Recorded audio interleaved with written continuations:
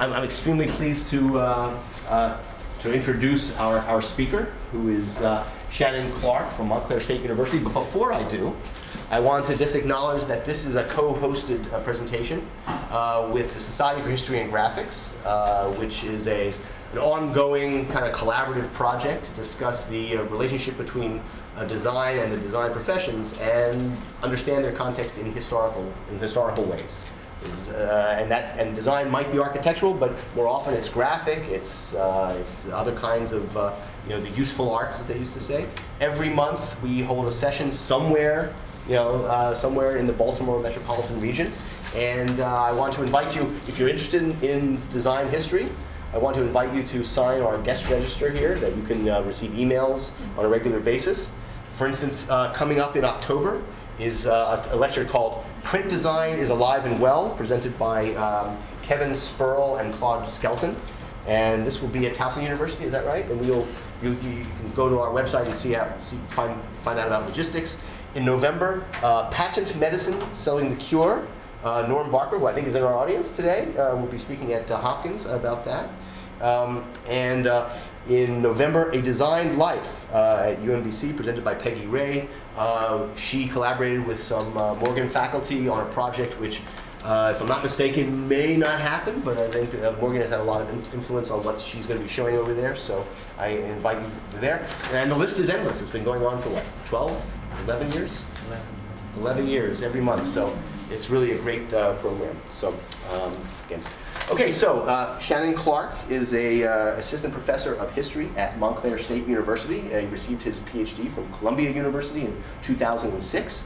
His research focuses on the political, economic, social, cultural, and intellectual history of the 20th century United States, and we're going to learn a little bit about all of those in the next 45, 50 minutes. Without further ado. Fantastic, Jay. Thanks so much, and thanks you all for being here today. I want to speak about the history of the Design Laboratory, which was the first comprehensive school of modernist design in the United States, based in New York City, opening in the later part of 1935 and continuing in its existence until the computer is giving me some kind of a strange error message. I'm sorry, hold on for a second.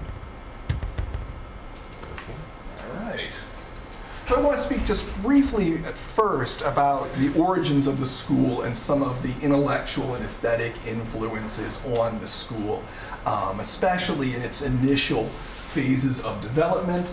I then want to speak a little bit about the relationship of the Design Laboratory to ideas about cultural democracy in the United States under the New Deal. The Design Laboratory was initially created as part of the Federal Arts Project of the New Deal, and it's worth thinking about its development and its genesis in the context of broader ideas about efforts to democratize American culture in various ways during the 1930s. I then want us to spend a little bit of time focusing on the Design Laboratory in the context of issues related to creative labor in the United States during the 1930s. This is a period when, despite mass unemployment, there's a tremendous amount of agitation amongst white-collar workers in the culture industries. This is the period when you begin to see workers in the motion picture industry, in the print media, in the broadcast media, and in architecture and design and the visual arts begin to organize labor unions. Right? So there's a kind of a militant approach to thinking about creative labor that very much informs the school's development, as well as we'll see following the termination of its federal funding through the Federal Arts Project. The school is in fact reorganized as a cooperative sponsored by one of these militant white-collar unions that flourished in New York City's culture industries during the 1930s. And then I just want to spend a little bit of time thinking about the contested meanings of modernism in the United States during the 1930s and the struggles that the faculty and the students at the Design Laboratory engaged in, not just to promote their own particular vision aesthetically of a functionalist modernism, but to also have that functionalist modernism truly represent their left-leaning social and political ideals, ultimately bringing them into sort of ambiguous collaborations with institutions, for instance, like the Museum of Modern Art in New York City, where they're collaborating, but at the same time, the individuals who are more closely associated with MoMA are trying to sort of build a canon of sort of high modernist as a signifier of kind of elite refinement and status, not as a way of signifying a trend towards social democracy, towards a greater socialization of the economy and sort of social provisioning of goods and services, which is certainly the significance that the students and faculty of the design laboratory wish to establish for functionalist modernism. Then I want to speak a little bit about the problem of patronage.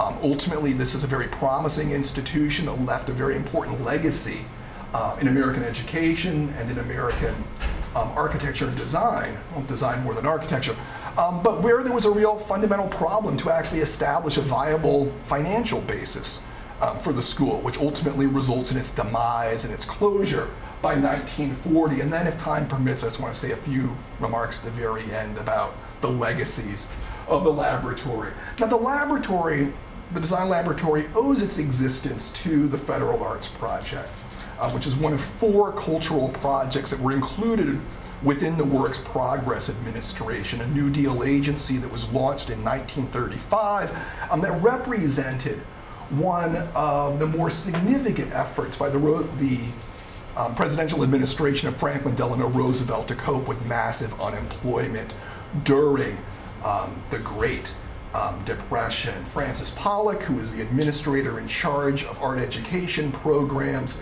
for the Federal Arts Project, ultimately is responsible for sort of coming up with the idea of a design school, one that would be targeted not just towards the kinds of elementary and secondary education that most of the art projects of the FAP were directed towards, but one that would really be focused on professional education, right, on training people who would work as designers of various types.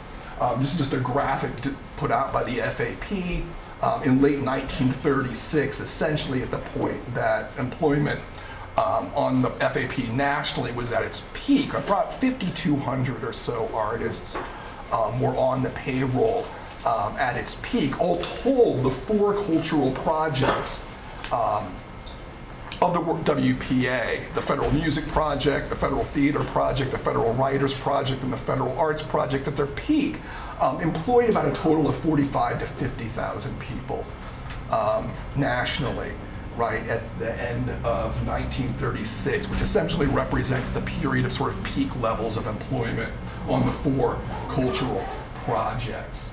Student registration opened in December of 1935, and it proved to be very popular. On the very first day, they enrolled about 220 students and had several hundred additional students who were put onto a waiting list, right, hoping to take advantage of this opportunity for education that was free, right, so certainly the price was right, but it was also very innovative. This was the first comprehensive school of modernist design in the United States. It offered a kind of approach to education and design that was not available elsewhere. And some of the individuals, in fact, who were early students at the school commented on how, sort of unsatisfying, some of their earlier educational experiences were prior to coming to the design laboratory, where they really felt like, this is it. This is the kind of sort of rigorous, innovative, cutting edge training in various design fields that they've been sort of hoping to find and sort of not finding at existing art schools like Pratt Institute, for instance, that was engaged in sort of training commercial artists and designers in New York City. Just a photograph of some of the promotional display being installed in Midtown Manhattan just a few weeks after the opening of the school, right, with the name of the school, a listing of the names of figures on the advisory board, and just a photograph here of just a woman, in the shop. Again, a lot of emphasis on sort of hands-on learning by doing in the development of modernist design. It's a very central aspect of the school's pedagogy. We want to think about sort of the influences on the school. Certainly, the influences on Francis Pollock, right, again, the administrator who wrote up the initial prospectus, And certainly the influences on the first group of individuals who are faculty at the school. When it first opens, we want to think probably of sort of three main sort of currents of ideological and aesthetic influences on the initial development of the school.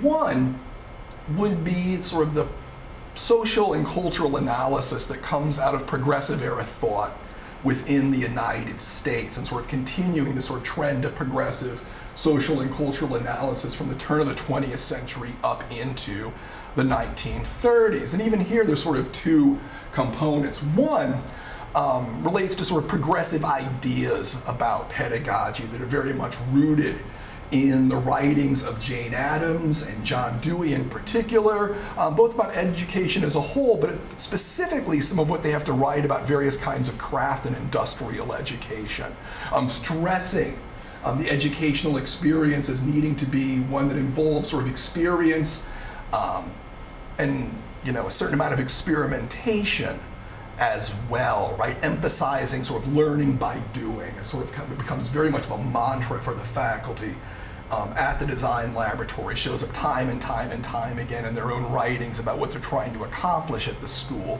and very much sort of drawing upon the work of Dewey, the work of Jane Addams as well.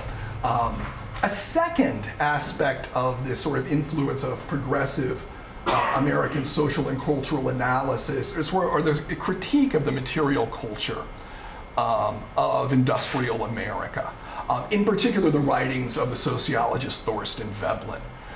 When Pollock wrote up her original prospectus for the school and gave it to Holger Cahill, who was in fact the director of the national FAP, she listed some of the books sort of essentially as a bibliography. And when she got to Thorstein Veblen's Theory of the Leisure class, she underlined it. She actually wrote stars next to it that are sort of handwritten in the copy of the prospectus that she sent to Cahill.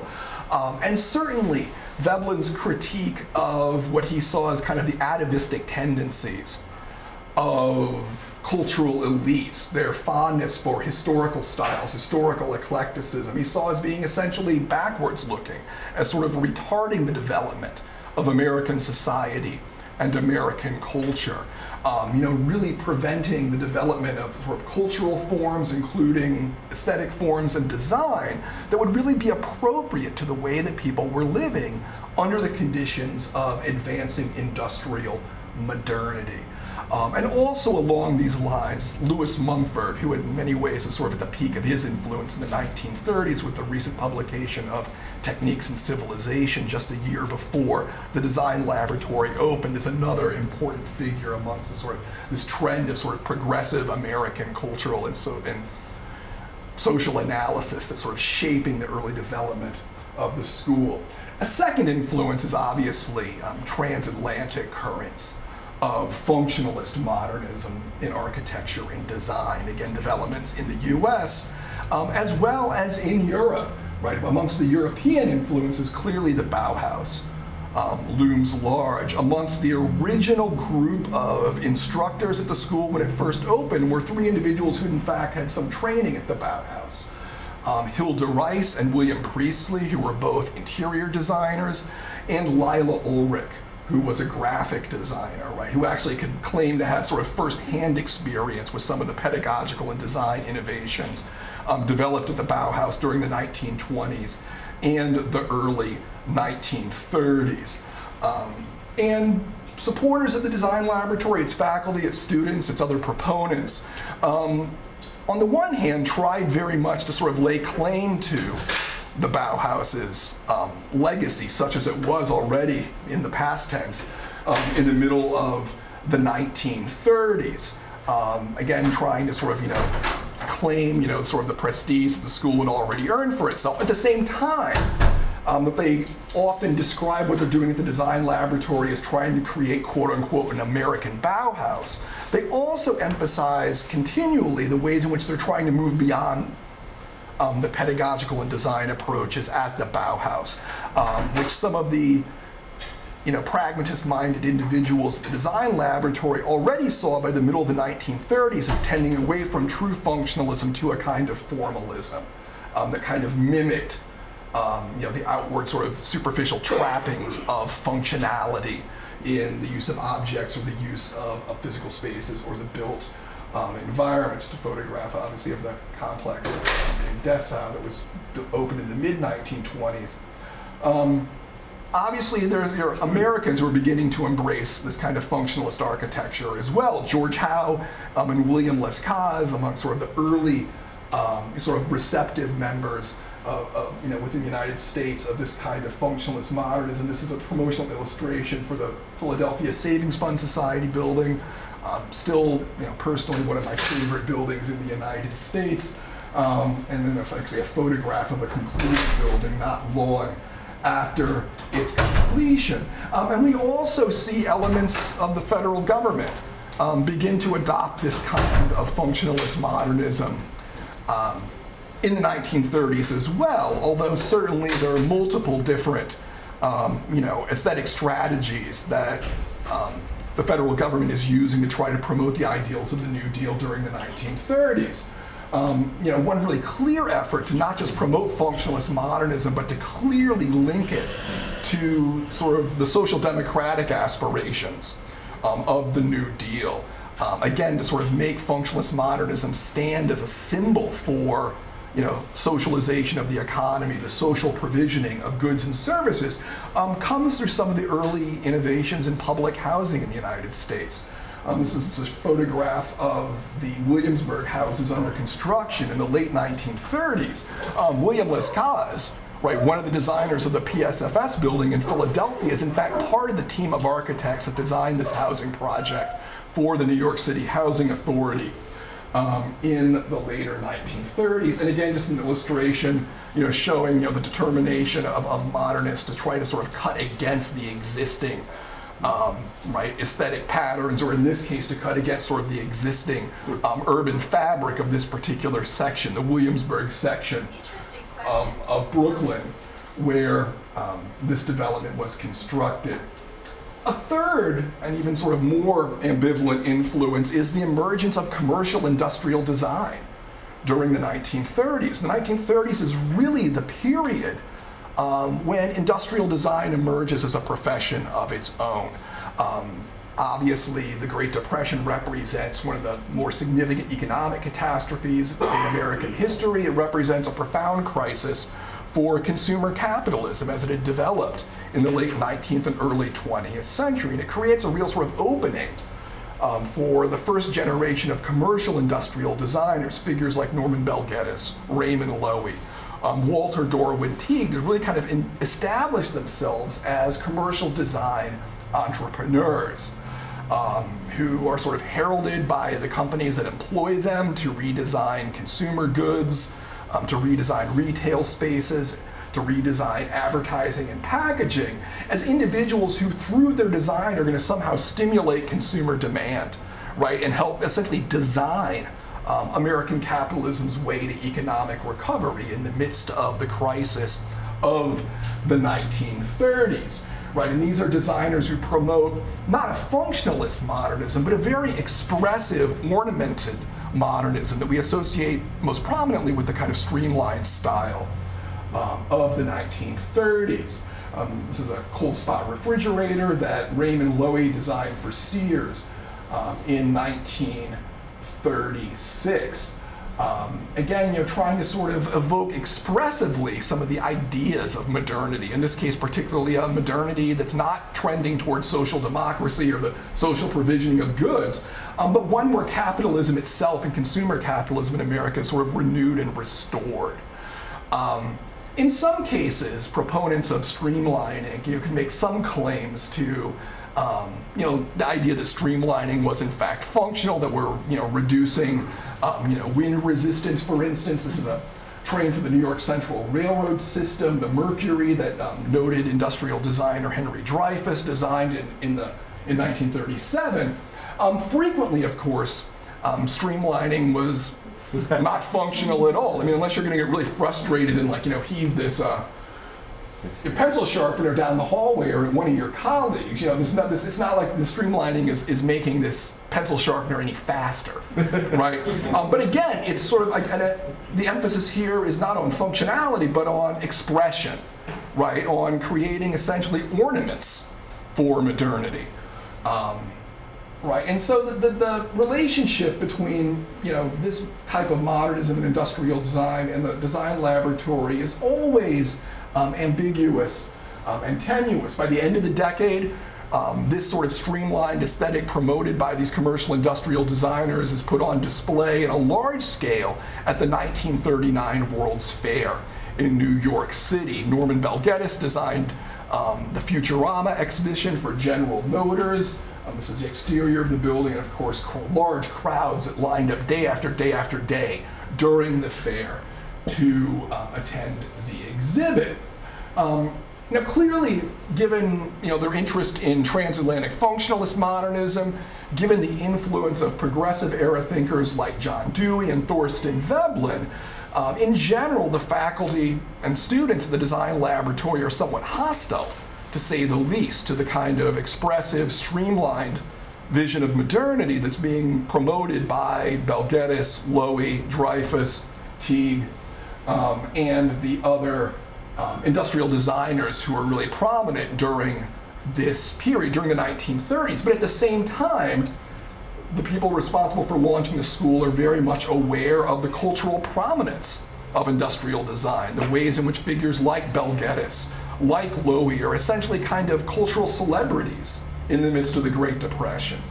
So Pollock, Cahill, the other individuals in the FAP who are responsible for launching the school are also desirous of trying to sort of appropriate some of the cultural cachet of the emerging industrial design profession, even as they are, in aesthetic and ideological terms, opposed to much of what these commercial industrial designers are trying to accomplish.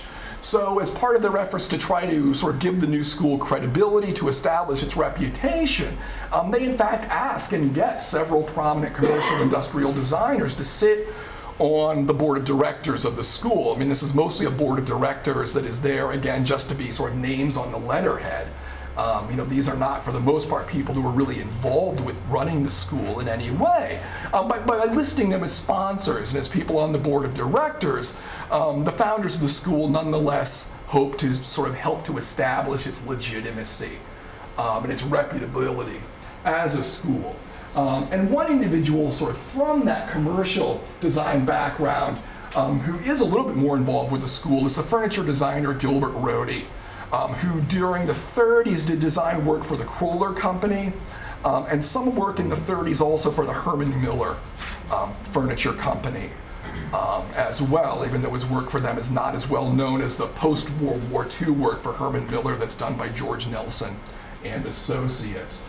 Having Rohde on the letterhead as being the director, again, is a way of trying to appropriate for the school some of the sort of buzz surrounding the commercial industrial design profession as it's taking shape during this period. Rohde himself, again, was not very much involved with the actual running of the school. There was an assistant director under him who mostly was involved with sort of the day-to-day activities of the school, but nonetheless is a publicity photo taken by the FAP of Rohde sort of, again, getting the hands-on work, actually working on a model in the school's shop.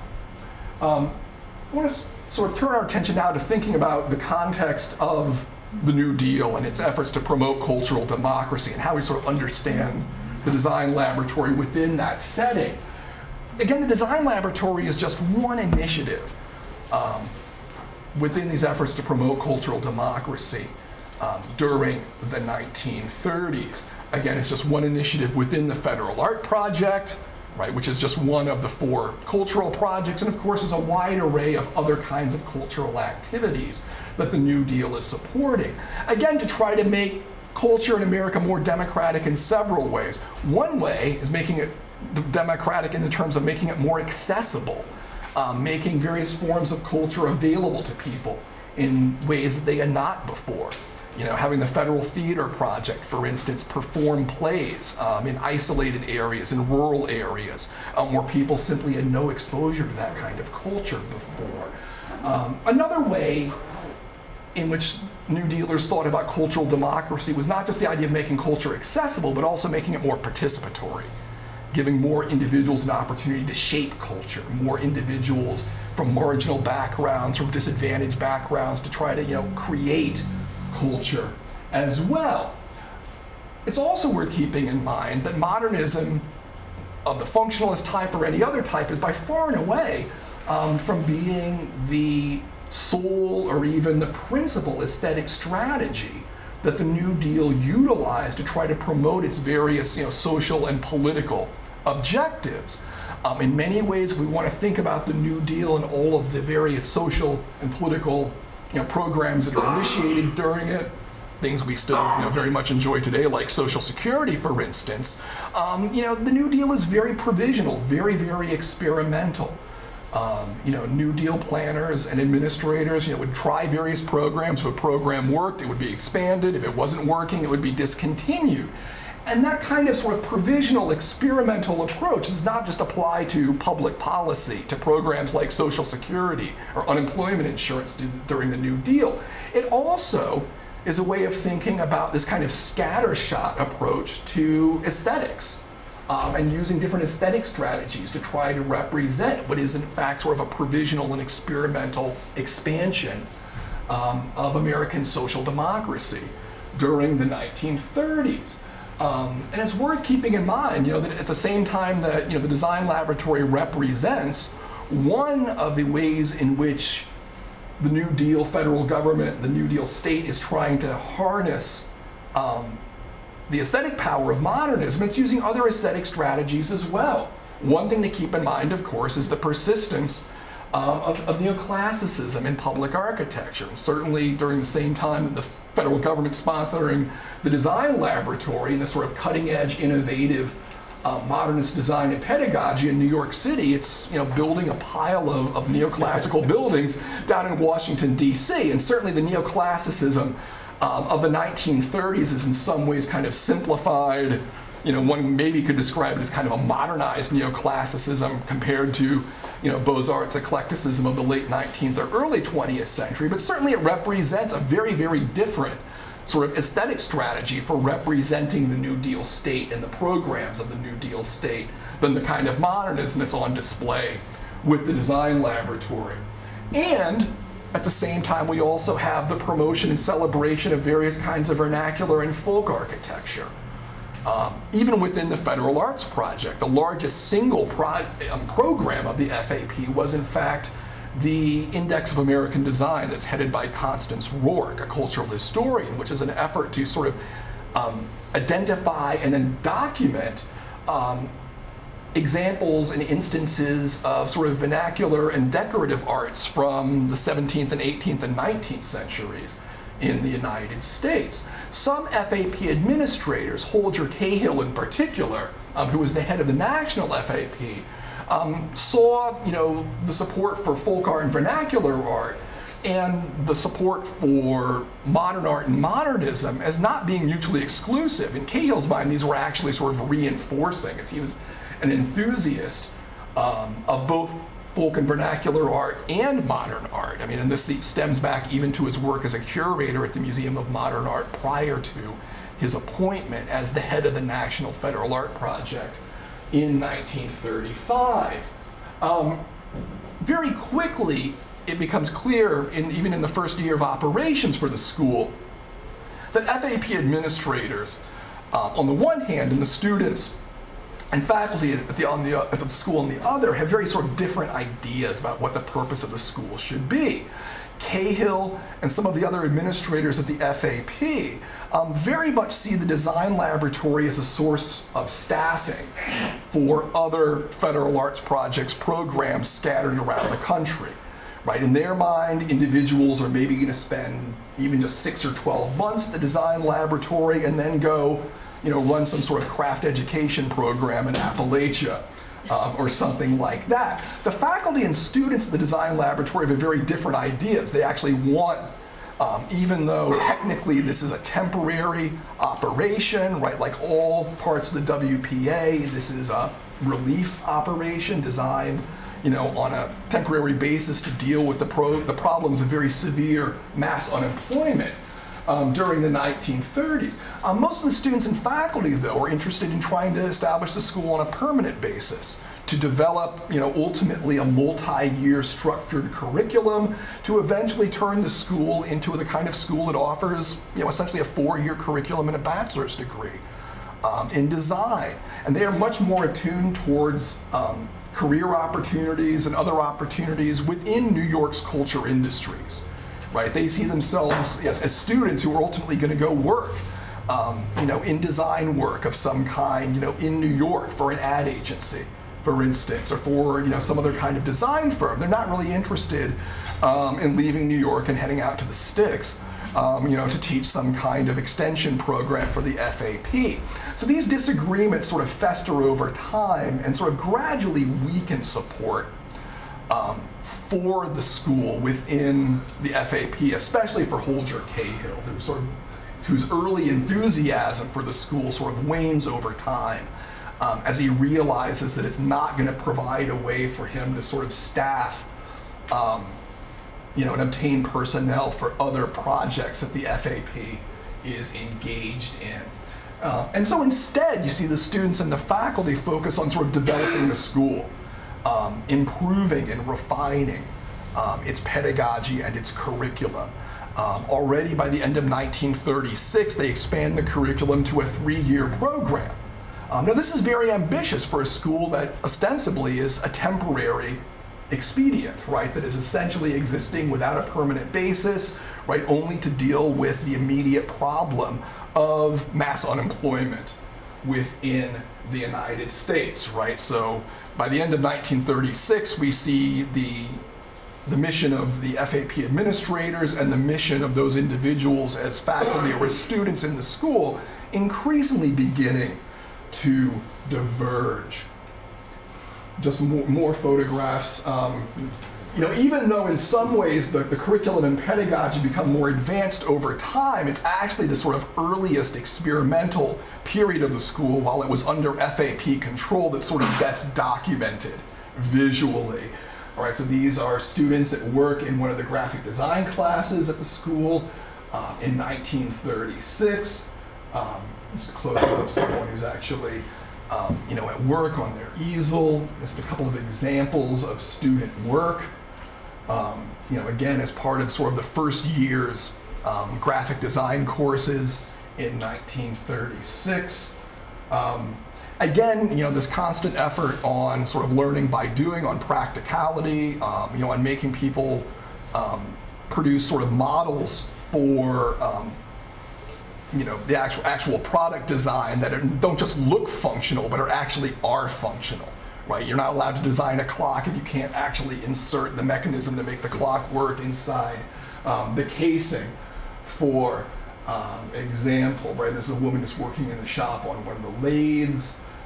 Speaking of clocks, right, this is a group of clocks that are sort of designed by some of the first year's students in 1936.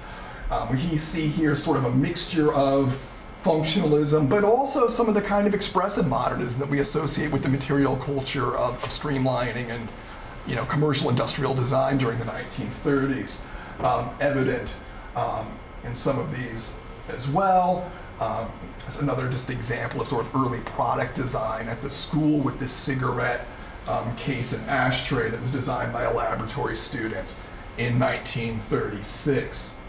We also need to think about the context of the design laboratory in terms of creative labor, and again, this sort of surge in union militancy amongst cultural workers that takes place during the 1930s. This is a period where we see the first efforts to unionize in the motion picture industry with the formation of the Screen Actors Guild and the Screenwriters Guild. This is a period where we see the initial efforts to unionize successfully people who work in journalism and the print media with the foundation of the Newspaper Guild Union in 1933. We also have other efforts to unionize commercial artists of various kinds, architects and designers and engineers of various kinds. Efforts successfully to unionize people working in broadcasting during this period. So this is another important context for the development of the design laboratory, is this surge in kind of militancy amongst creative workers, people who want to be not just the instruments of cultural production, but to be the agents of cultural production as well, and to enjoy agency on the job, to have some real influence over the kind of culture they're creating, and of course to work under conditions where they can actually earn a living. Not easy to do necessarily in the economically pressed conditions of the 1930s. And it's also worth keeping in mind that it's agitation on the part of these pro-union cultural workers that actually leads to the creation of the 4 cultural projects, including the Federal Arts Project in the first place.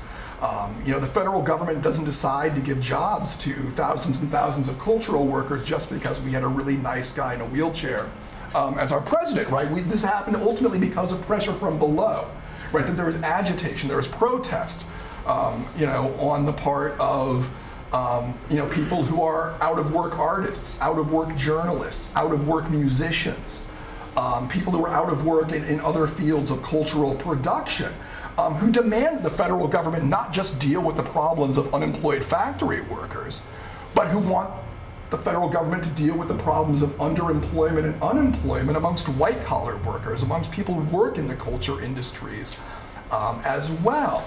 So in part, the whole fact that there is a federal arts project that can even start a school like the Design Laboratory itself is in large part sort of due to the sort of grassroots organizing from below on the part of the various cultural workers' unions. In particular in New York City, which by the 1930s has already sort of established itself with the conspicuous exception of motion picture production as really kind of the hub of the production of sort of mass consumer culture in the United States. Just a membership card from the Artists Union that organized not just freelance artists but also commercial artists in New York during the 1930s. And as I mentioned, members of these unions very much are active in sort of demonstrating and protesting to get the federal government to provide a level of support for the arts that had not existed previously and that has not existed since. The federal arts projects, the cultural projects of the WPA were not just without precedent in American history, there's also been nothing like them in American history since the era of the New Deal. In many cases, these workers, in fact, go on strike against their employers. These are members of the Newspaper Guild of New York on strike against the Brooklyn Eagle newspaper in 1937. This is ultimately a long-fought but successful strike that forces the newspaper to recognize the Newspaper Guild, to provide substantial improvements in pay and conditions to journalists and to the other white-collar workers whose labor made the production of a daily newspaper possible. Even in advertising, even though people who work for advertising agencies have less success organizing than white-collar workers in other cultural fields, we nonetheless see with the American Advertising Guild an effort to unionize people who work in the ad agencies. This is a protest in 1939 against a small agency, the Gusau-Kahn agency, that did a lot of sort of display advertising for New York retailers, which is why these ad workers were actually protesting out in front of the Lord & Taylor flagship department store in this picture, and of course using some of their commercial art skills as well. Some yoke, hey boss, with overtime. Right, the World's Fair, but Gusau-Kahn isn't, on the other sign over there. Right, so this is another important part of the context for understanding the Design Laboratory and its development during this period. And again, there's sort of a larger sense that affects these white-collar workers who are unionizing and many of the people who are faculty and students who are union supporters at the school about even sort of on a more broad scale what the real position of white-collar workers is within the society and the economy. Are white-collar workers inherently part of a middle class, right, whose interests are aligned to some extent with employers, with business, with capital? Or are white-collar workers even people who do creative work, who make art, who engage in journalism? Are these people actually part of the proletariat? Or are they maybe part of some new class that's distinct from the old traditional middle class, and that maybe, even though they're not part of the proletariat, still has political goals that are ultimately aligned with working people? The great 1930s artist Elizabeth Olds tried to sort of capture this dynamic in her allegorical lithograph, The Middle Class, in which we see members of the white-collar middle class who are hemmed into this pen, being sort of deluded and dazzled by these kind of crypto-fascist figures at the front. And this individual is actually holding up a swastika and an American flag together. At the same time, we also see people within the group who are suddenly sort of escaping out the back to join this sort of large movement of working people, sort of representative of the 1930s popular front. The idea that white-collar workers and blue-collar workers had interests that were naturally aligned with each other, right? So this kind of thinking is very, very important to the development of the design laboratory as well. The WPA projects, including the design laboratory, are sites for very, very extensive organizing by these white-collar unions. Despite all the claims that these projects are temporary, these white-collar unionists very much believe that and hope that these projects will be the beginning of a permanent federal commitment to the production of culture in the United States. They lobby and protest for better pay on the projects, and they also begin to protest when the first cuts in funding and employment and staffing levels come to be announced. In late 1936, much to the dismay of Cahill and FAP administrators, faculty and students from the design laboratory are extremely active in some of the protests and occupations, in fact, of federal offices in New York City to demand that funding for the design laboratory be expanded and that it be continued on a permanent basis. Ultimately, some of these demonstrations are kind of counterproductive, and they sort of cause Cahill to sort of sour even more on the design laboratory, right? Not only is it not providing the kind of staffing that he's hoping for other projects, it's also a hotbed of kind of radical agitation within the WPA at large in New York City. Ultimately, the associate director of the school, Josiah Marvel, who again is really doing the sort of the day-to-day running of the school, ultimately is reprimanded by Cahill because of even though he's in charge of the school, he's actively supporting these demonstrators, who are engaging in occupations of various WPA offices in New York City during late 1936 and early 1937.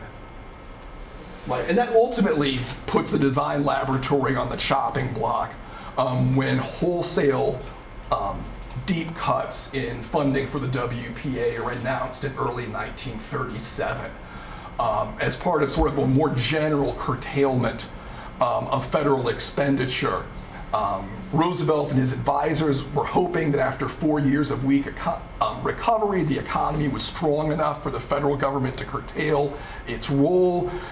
Ultimately, the economy was still too weak. In fact, in 1937 and 38, there's a so-called Roosevelt recession, where the economy actually begins to decline again, where you have a spike in unemployment in 1937 and 38, largely because of the cuts in federal expenditure in 1937, of which the design laboratory is just one of many programs that get the axe. But here, the interest in white-collar unionism on the part of faculty and students becomes handy because they are able to reach out to one of these white-collar unions, the Federation of Architects, Engineers, Chemists, and Technicians, the FAECT, a white-collar union that had been recently established and recently chartered by the Congress of Industrial Organizations, the CIO, to organize technical and professional workers within these various fields. And the union essentially agrees to continue the school as a cooperative, essentially as a project of the labor union. Right, so here we see the laboratory moving into the second phase of its existence from mid-1937 to mid-1938, when it is sort of directly under the sponsorship of this sort of fledgling, upstart, militant, white-collar labor union. I need to interrupt you. Some of the students need to now prepare for a 6 o'clock class. Okay. So I'm going to, if those who want to stick around, of course, the story continues, but those of you who need to head off to your 6 o'clock I studio. will only take just a few more minutes. I realize we're at about a quarter till. Yeah. This is just a poster, actually a brochure rather, from sort of the reorganization of the school, right? You know, on the one hand, informing everybody that formerly part of the Federal Arts Project, but now part of this union's educational undertakings. And it's during this time, again, they sort of revised the curriculum again. They moved to a 4-year curriculum, right? Again, sort of setting the stage for actually being able to offer bachelor's degrees. They instituted a new materials laboratory course that is modeled in part on the foundations course that had been developed at the Bauhaus during the 1920s, and also a new 2-semester design synthesis sequence. And they also add a fair amount of coursework in what we might consider the social sciences, right? So mandatory courses in sociology, mandatory courses in labor history for people who are ultimately going to end up being, you know, graphic designers, product designers, interior designers. Sort of the 3 fields in which you see most of the students at the school gravitating. This is just a sort of a collage of student work from 1938. This chair, I know, was designed by the furniture and housewares designer Don Wallens, one of the ultimately sort of more successful of the alumna of the school, who goes on to sort of have a long career in post-war design. This little sort of, I know that just from interviewing her actually a few years ago, this sort of mock-up of sort of an interior design was done by a woman named Suzanne Siki, who spent most of the post-war years as an interior designer with George Nelson's agency, again, sort of contributing to this kind of refined, sort of high modernist style in post-war America. I mean, it's sort of a little display from the materials laboratory course as well. They weren't above sort of self-parody as well. You know, even as they promoted this very sort of rigorous functionalist approach to modernism, sort of, you know, disdainful of the expressive ornament and sort of streamlined modernity, they could at least have a good laugh at themselves, right? So here we see this is a cartoon from the school's newsletter, where on the one hand we see this student, you know, a student who's being quite literally burned alive for trying to streamline a coffee pot, and yet another student who's engaging in the experimental method of the materials laboratory course. You know, what does this material do under particular circumstances? Let's take some notes, you know, of our little experiment here. As they turn against the expressive modernism of commercial industrial design, they also ultimately find themselves fighting to define functionalism. You know, in some ways, in their disagreements with the streamline, the proponents of streamlining, who are commercial industrial designers, the aesthetic lines are pretty clear, and sort of the political lines are also pretty clear. It's different when they're trying to not just promote functionalist modernism as a style, but to also establish its social meanings, to establish it as a style, as a look, as an aesthetic that is indicative of social democracy, of an expanded sort of role of the public sector, of an expanded role for the social provisioning of various goods and service. And this leads to sort of their ambiguous relationship with institutions like the Museum of Modern Art, which is also interested in promoting functionalist modernism at this time, but is also sort of, in some cases, almost, you know, without thinking, in the process of defining functionalist modernism as a canon. Right, as sort of a formalist canon that signifies not social democracy, but elite status, refinement. So on the one hand, they want to sort of collaborate with institutions like the Museum of Modern Art in New York, but they're also trying to promote a single aesthetic, but trying to sort of establish different social and cultural meanings of that aesthetic. Right, this just a shot from the Bauhaus retrospective exhibition that's staged actually, the year before, or a few months before completion of the Ed Stone building on East 53rd Street. So they were actually using temporary space inside of Rockefeller Center to stage this particular exhibition, which for many Americans really was their first introduction to Bauhaus pedagogy, Bauhaus style and aesthetics. Herbert Bayer, who actually had taught at the Bauhaus and would eventually in the 1940s and 50s go on to the faculty of the Illinois Institute of Technology with Mies van der Rohe, helps to curate the exhibit. The design laboratory is sort of included, but only as a footnote. There's a sort of a small sample, and not just of not of the actual products, but of the kind of experimental sculptures that are sort of student exercises within the materials laboratory and the design synthesis courses. You know, sort of only barely acknowledging the role of this very vital, vibrant school within the United States. It, of course, is competing with the Museum of Modern Art to try to establish the social and cultural meanings of functionalist modernism during this period. This is just, again, as another example of the efforts of the unions and the cultural left to try to appropriate modernism, just a graphic that Ad Reinhardt designed for the United Office and Professional Workers Unions, which was sort of an umbrella organization for many of the white-collar groups of unions in New York City. This is actually a graphic he created to promote their health plan. One of the benefits of the union was they actually established their own health insurance program, and he has sort of indicated in very sort of functionalist graphic outline the various kinds of workers. The numbers correspond with the various union locals that were part of the joint council in New York City for this union. The school reorganized for a second time in the middle of 1938 as a completely independent school.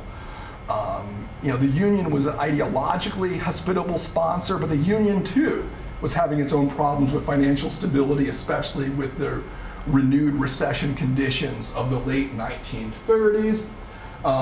There's a slight change in the title of the school from Design Laboratory to Laboratory School of Industrial Design, and it's at this point they actually are formally authorized by the New York State Board of Regents to actually begin giving bachelor's degrees out to people, to really be sort of a full-fledged institution of higher learning that's independent and on its own. But much like the union that had sponsored it, the school is not really able to work out a viable financial basis for itself. In many ways, this sort of last period is a period that's sort of most interesting in terms of the pedagogical and curricular innovations.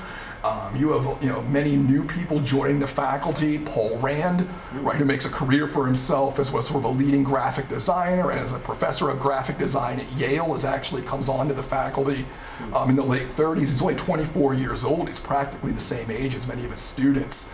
At this point, industrial designer Peter Schlottermund, who has a very extensive career after World War II, comes onto the faculty at this time. So in many ways, it's intellectually and educationally the most promising period. But ultimately, they're not able to solve the problem of patronage, to establish a firm financial basis for the school. And certainly the sort of the disorganization of the political front, social and cultural movement that comes in the fall of 1939 with the outbreak of World War II in Europe, the unwillingness after that point of certain anti-communist liberals to continue to cooperate in certain endeavors with people who are more pro-communist in their outlook, also makes it difficult to sort of corral the kind of financial resources that would be necessary. It suspends operations in late 1939 and then formally relinquishes its charter in the spring of 1940. And I suppose we're pretty much out of time. Just a couple of things about the legacies. One is that, even though the school goes out of existence, its faculty and students disperse throughout the American system of higher education, throughout our systems of cultural institutions. William Friedman and Hilda Rice, for instance, go teach at the University of Iowa, and then in the 1940s move to Minneapolis, where they help launch Everyday Art Quarterly and all the design programming associated with the Walker Art Center in Minneapolis. That's all design laboratory former instructors. I mentioned, students who go on to careers in their own right. Suzanne Siki, who's a very prominent interior designer through the 50s and 60s and 70s. Even into the early 2000s, when I interviewed her around 2004, I think she was 92 or 93 years old, and she was just giving up her office, her studio space, where she was still actually doing interior design work. And this was around 2003 or 2004. Don Wallance, again, had an extensive career as a flatware designer, a housewares designer, and in the mid-50s wrote a book called Shaping America's Products, which is still to this day, I think, as a sort of a case study approach, one of the most interesting surveys and studies of different types of product design and industrial design in post-World War II America. Instructors like Paul Rand, of course, who go on to very successful careers as graphic designers and as teachers of graphic design. So certainly, its students, its faculty are scattered and sort of carry on its legacy I think it remains useful as a sort of a model of a kind of cooperative educational or cultural institution. Again, we want to think about how we democratize culture, how we give people an opportunity to participate in sort of shaping culture and shaping the institutions that create culture. Certainly there's a lot to look back to the example of the design laboratory and sort of to emulate or be inspired by in that regard. You know, and I think its history, again, provides a real reminder of what was truly radical about modernist design in 1930s America. You know, that it might, in fact, become not just a prevalent aesthetic, but an aesthetic that really represented and symbolized the aspirations of New Deal social democracy. You know, of creating a world in which goods and services were socially provided and socially available. You know, in a way that ultimately was never achieved. You know, that it was not just a formalist kind of modernism, you know, again, that, you know, represented refinement, elite status, like we might associate with sort of the canonical project of the Museum of Modern Art and some of its curators, but that it really did have a kind of radical potential. And I hope that when we think about modernism in the 1930s, we sort of keep in mind that the potential sort of latent radical power of modernist design in that period. So thank you all very much. Really appreciate you as an audience. I know I've used up a fair amount of time. I don't know if there's any questions that people have. Or, yeah. Excellent talk. Do you think people nowadays in 2018 view modernism totally different than they did back in the 1930s? I think that in many ways, I think sort of the radical sort of political or social potential, I think, is sort of lost. I mean, to the extent that people sort of pay attention to, especially functionalist modernism, I mean, they sort of, I think, often do sort of see it as signifying refinement, education, you know, a sort of highbrow kind of cultural taste, and not as something that really, you know, symbolizes, again, sort of the possibility of social democracy, of having universal health care, you know, of having sort of widespread affordable housing that's provided by the public sector, free public education. You know, these are all the kinds of things, you know, even appliances, you know, for your home that might be made by a cooperative or sold by some sort of nonprofit or public entity. You know, these are all the things that were very much on the table in the 1930s. As things that, you know, were not just what the students and faculty of the school hoped for, but things that really seemed like they could be achieved.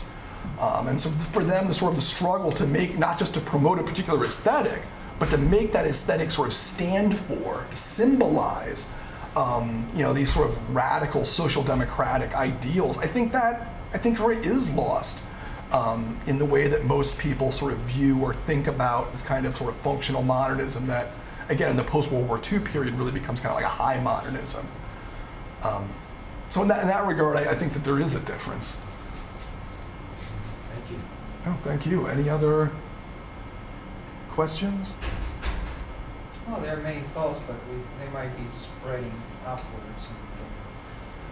I mean, I was thinking about what I was looking at right now, and I was thinking about Nazi Germany adopting it and then moving away from it, and communist Russia adopting it and staying with it, and going with the initial movements of the suprematists and futurists. Right, I mean, where you see it sort of, again, sort of its radical potential early in the Soviet Revolution, and then the Soviet regime under Stalin sort of abandoning modernism as a style, in many ways.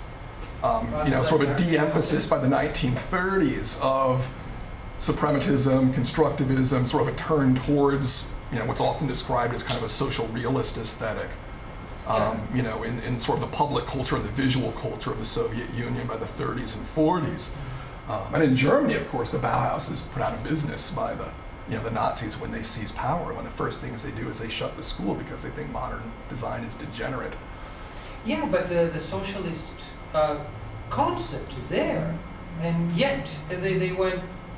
Right, I mean, they choose a form of neoclassicism as their sort of preferred aesthetic strategy. Not unlike, you know, a certain portion of the New Deal, right, to represent what they see as being sort of the goals, the ideals, you know, sort of the political and social values of the Nazi regime. Yeah. No, absolutely.